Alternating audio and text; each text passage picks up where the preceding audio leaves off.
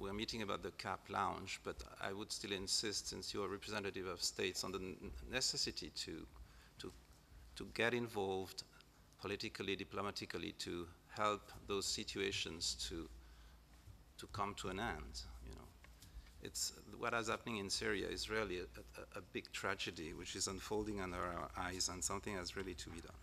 And just to conclude, thank the UN for this partnership that we have.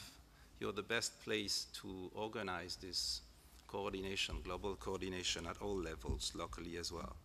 And I want to reaffirm our commitment to work together on providing food and nutrition to those people in need. Thank you.